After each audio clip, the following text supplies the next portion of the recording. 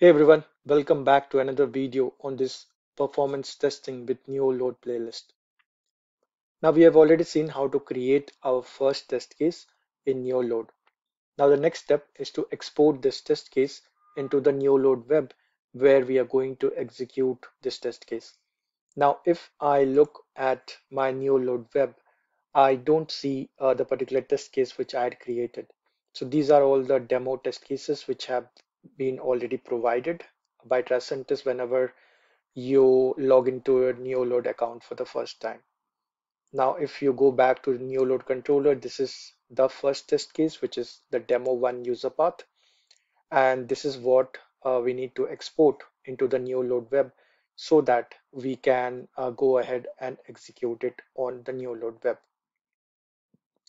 Now, the easy way to export the user path or the test case into Neoload Web is to go to File, and there is an option Export Project to Neoload Web. Now, if I select this particular option, you will get an error that there is no population to launch. Okay, so this is the issue which will come up, and that is expected because we need to first create a population and then we can export this particular test case. So what is a population? Okay, now if you go into the user paths tab, the next tab you will see is the populations tab. Okay, and now if I click on this populations, it will give this wizard, population wizard, where you can create a population. Now a population is a group of user paths. Okay, so it's a group of different virtual user types.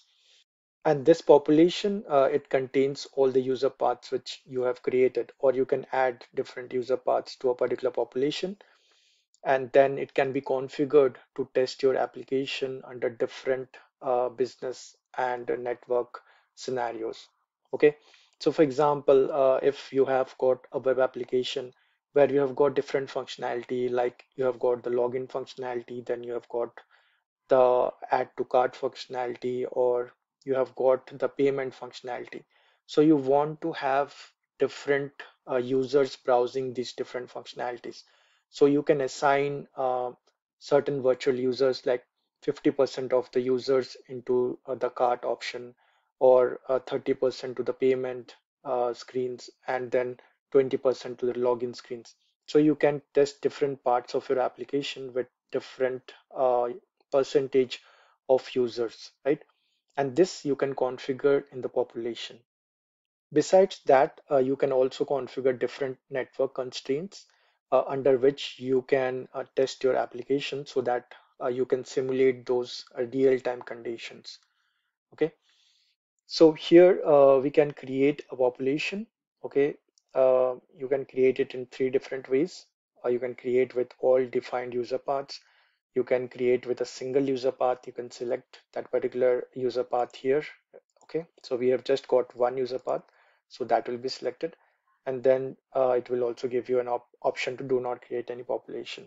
Okay, so whenever you create on the populations tab, this wizard will come up, and then if I click on OK, then this population will be created. You can always give it a description, okay, so that you can identify which population would be used for which scenarios. Now, one particular test scenario can have multiple populations, okay, so it can have more than one population so that you can run a test with different user behaviors. Now, what does this population contain?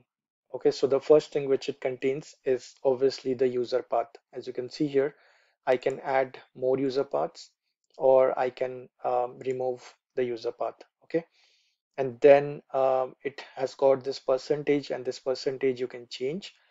This is nothing but your user groups. Okay, so I can reduce it using this slide in this percentage, and that will be reflected under the percentage. Okay, then the browser. So we can select the browser right from here. Either it could be the recorded one, or you can select any of these browsers as displayed here. Okay, and then you can also select which type of parameters you want to use, HTTP/2, or you want to handle the cookies, parallel connections. You can also enable the encoding. Okay, So these are the different browser profiles which you can select from here. And then the handle cache, it is as recorded, but you can also change it. You can change it to a new user or a returning user, okay, or you can just keep it as recorded. So if we select the as recorded option, then it will reuse the configuration which we have done during the recording. If we select the new user option, then it will start the virtual users with empty cache. And if we select the returning user, then the virtual user cache is always up to date, which means the application does not return any response which contains information which was already cached. Then there is the WAN emulation. We can select this right from here. As you can see, there are different types of broadband internet speeds which can be selected.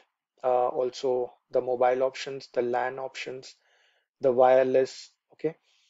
So according to that, the signal strength would be selected, then the download latency, upload latency. So all of these are basically your network related configurations, which you can choose to basically emulate a real life scenario. So you can change all of these different options, or you can choose one of these network options if you are particularly trying to emulate those network related scenarios. Okay. So these are all the configurations which are in terms of parameters of a population. Okay. And this is how we can create a particular population. Now, as I said, you can have multiple user paths in a particular population, and then a scenario could have a different number of populations which will have different configurations. Now, once you do that, once you have created a population, now you can go ahead and export your test case into Neoload Web. So again, we will go to File and we will select this export project to Neoload Web. And once you do that, the export project wizard will come up, and here it will ask you to choose the destination. So you can export it to a particular file like this. Okay. And then there is also an option to export and send to Neoload Web directly. Okay, so that can also be done, and that's what we are going to select. Okay, so I'm going to select the workspace here, and then in the test, either we can select any existing test or we can create our own test. Okay, so I'm going to name this demo underscore test. And then we are also going to select this particular option, which is open the test in browser after it is uploaded, and click on next. And then the Neoload controller which start exporting this particular test into the Neoload web. Okay, once it is completed, we will click on finish. And now you will see automatically a browser page will open with the Neoload Web. Now under tests, we will see that the demo underscore test has been created. And then the next steps are to configure this, and then we can execute this test. But this is how you export your test which you have created in Neoload controller to Neoload Web. And here you can see in the overview that we haven't given it a description, but you can see this is the demo test case. Okay. So this is how you can create a certain population which contains your user paths, and then each scenario which you create can have multiple populations. Once you create the population, then you can go ahead and export your test to Neoload Web, where you can configure it and then you can execute it. That's all for this particular video. If you have any questions, then please leave it in the comments.